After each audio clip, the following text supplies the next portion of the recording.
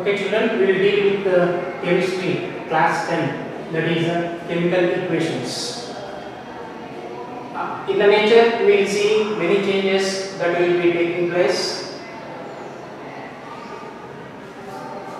Many changes will be taking place around ourselves, and these change may take place regarding the size, change may be taking place regarding the shape, change may be taking place regarding the color, and change may be taking place regarding the state.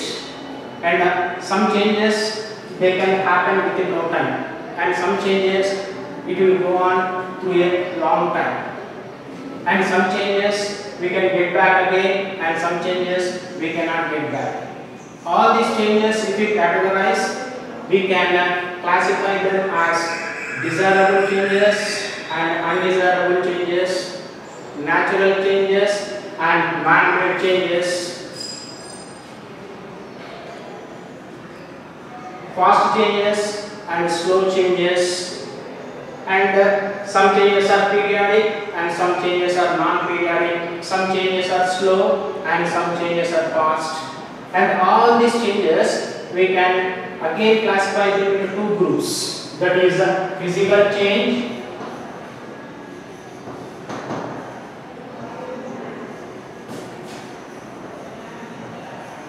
and a chemical change.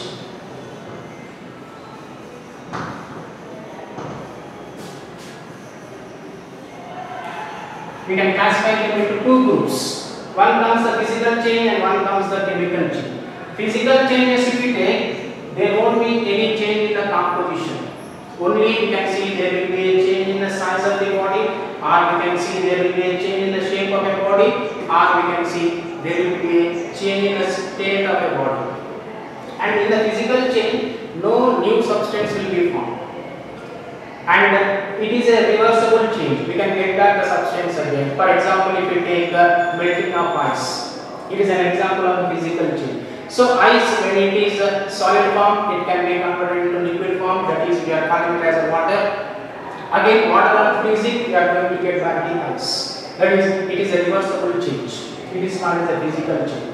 Same manner, if you see the chemical changes are the changes in which there will be a change in the composition.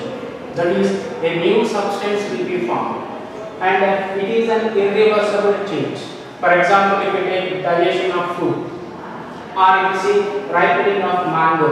Ripening of mango is a chemical change. Again, we are not going to get back that change again.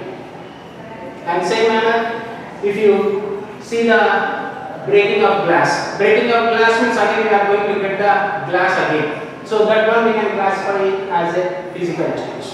And same manner, melting of ice is also a physical change. Now, how the chemical change is going to take place, we will see here. If you do one activity, that is, we can say it as activity 1.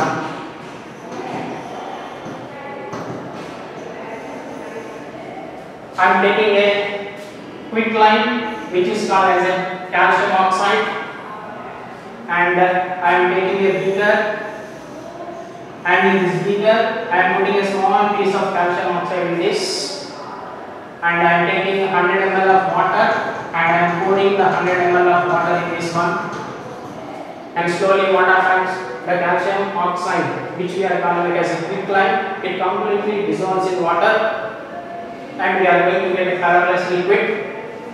And if you touch the bottom of the beaker, we are going to feel somewhat hot.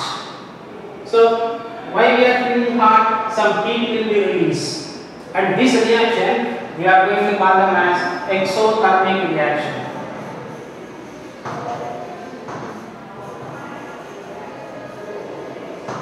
Exothermic reaction is taking place. That is, we are taking calcium oxide, we are making it react with water, and we are getting a new substance which is a colorless liquid, and that new substance which we are getting, it is called as a calcium hydroxide.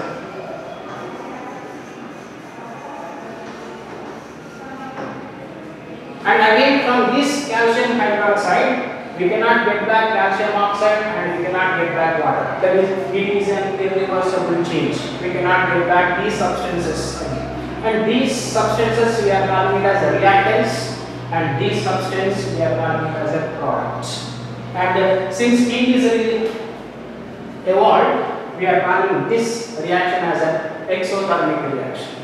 That is, two or more substances are combined and a single substance is formed, and this reaction also we can call it as a combination reaction. And same manner, if you go for one more activity, that is activity 2. In this also we will take two substances. One we will take as sodium sulfate and we will take as a barium chloride. These are the two substances we are taking, and we will take two test tubes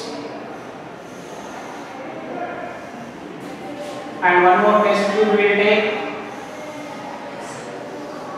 In this test tube we add a small powder of Na2SO4. And same manner we will take barium chloride in this, and in this also barium chloride, and we will take some 100 ml of water and put some water in this one, and same manner put some water in this second beaker also. Then just to shake the two test tubes and hold up the sodium sulfate and barium chloride. They are going to dissolve in water and you are going to get a liquid, and that liquid you are calling it as, it will be a colorless liquid you are going to get.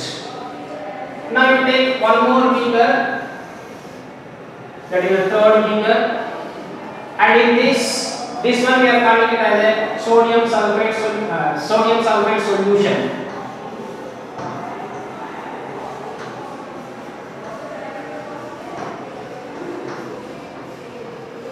And same manner this one we are calling it as a barium chloride solution.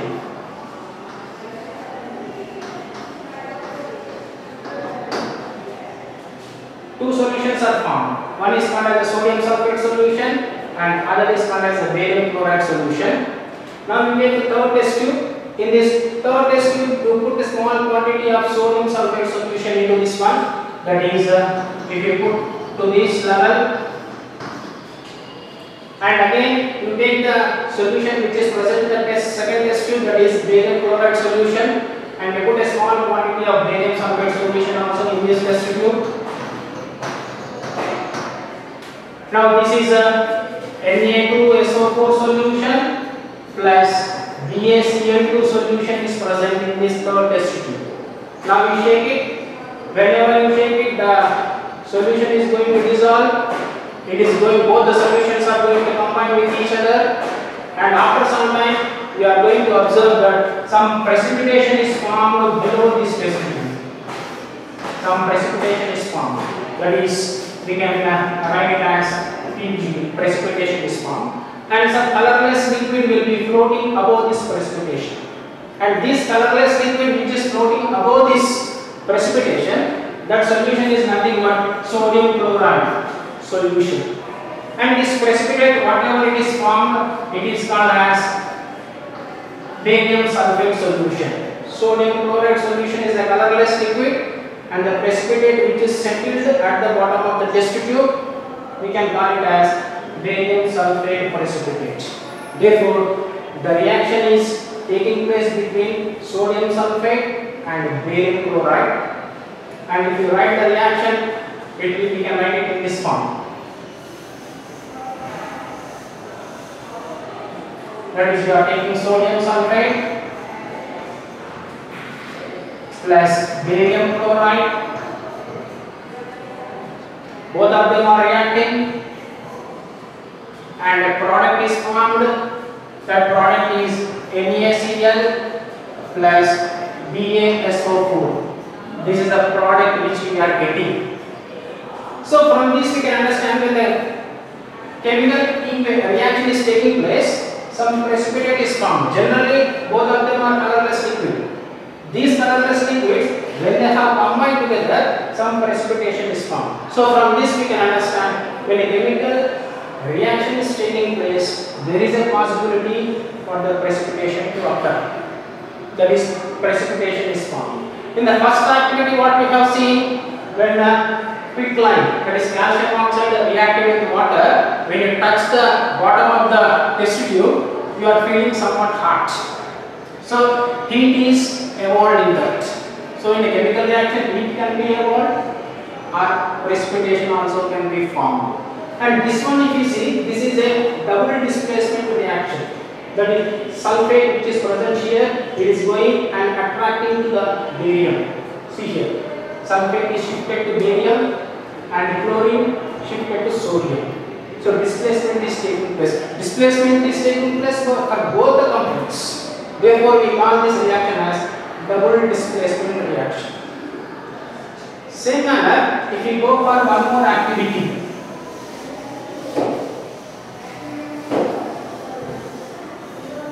that is activity 3. In this activity 3, I will take a metal which is known as sodium, or I will go for zinc because sodium is very reactive and it is not possible for us to do the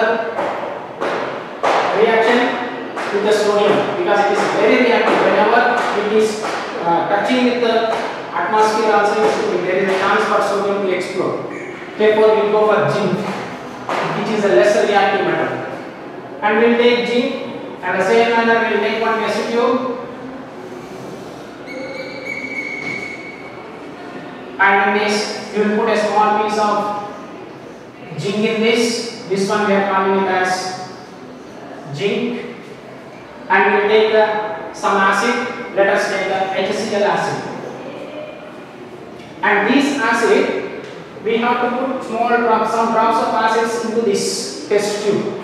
And when we are putting, we should be careful because this hydrochloric acid, when it is dry, when the drops of hydrochloric acid are directly added to this zinc metal, the reaction will be very vigorous and sometimes the reaction also will be fast. Therefore, when you are adding the drops of hydrochloric acid, some care should be taken. That is, you take some ink pillar and with the help of that you take some HCl acid and put the drops of HCl acid toward the walls of the test tube. Slowly you release the drops of the acid towards the walls of the test tube and they will be falling, and slowly it is going to react with the zinc metal which is kept inside. And immediately when the acid is coming and reacting with zinc, then we are going to see some flames will be coming out. The reaction is going to start.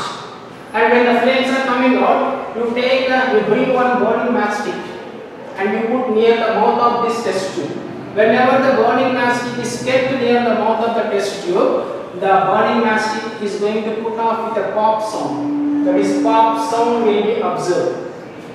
What we can say with this pop sound? We can say that the gas which is coming out is nothing but the hydrogen gas. Only the hydrogen gas, when it is reacted with the heat or flame, pop sound will be developed. So from this we can understand that the gas is going to be liberated, and that gas which is coming out is nothing but hydrogen gas. How we are saying that it is a hydrogen gas? By putting a burning mastic near the mouth of this test tube. The burning mastic is going to put out with a pop sound. So what we have observed in the chemical reaction that has taken place in activity 3, when a chemical reaction is taking place, there is a chance for some of the gas can be evolved. And if you write the equation we can write like this. That is Zn plus HCl gives rise to ZnCl2 plus H2. So this is the hydrogen gas which is liberated. And if you balance it, you can make it is 2 here. That is 2 hydrogens are present here and 2 hydrogens are present here. 2 fluorines are present here and 2 chlorines are present here. and one zinc metal is present here, and here also one zinc metal is present here, and we can say that this equation is balanced. So, three types of reactions we have seen. In the first reaction, we have seen that reaction is exothermic, where the heat is evolved, and the second activity we have seen where the precipitation is formed, and the third reaction we have seen where the gas is evolved. And even if we touch the bottom of this test tube, then also we can say that it is going to be hot.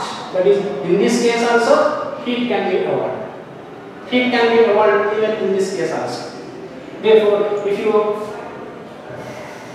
make the three equations, that is CaO plus H2O gives rise to CaOH minus plus heat is evolved. That heat evolved can be represented with the Q. Then again second equation, if you take sodium sulfate plus barium chloride gives rise to sodium chloride plus barium sulfate, and this one we are calling as a precipitation, and this is a colorless solution.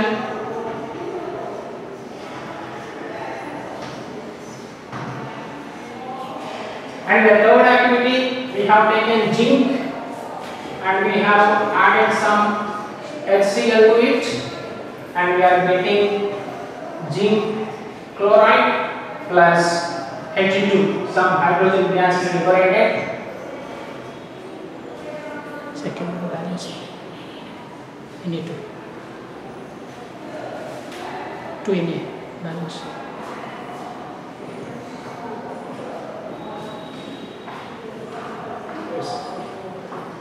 So Zn plus 2HCl gives rise to ZnCl2 plus H2. That is hydrogen gas is liberated.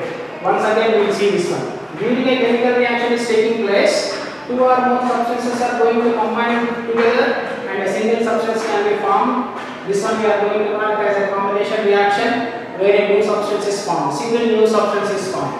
And here it is a exothermic reaction we can call. Now here two substances are reacting, and again product also we are getting two new substances, and this reaction we can call it as a double displacement reaction.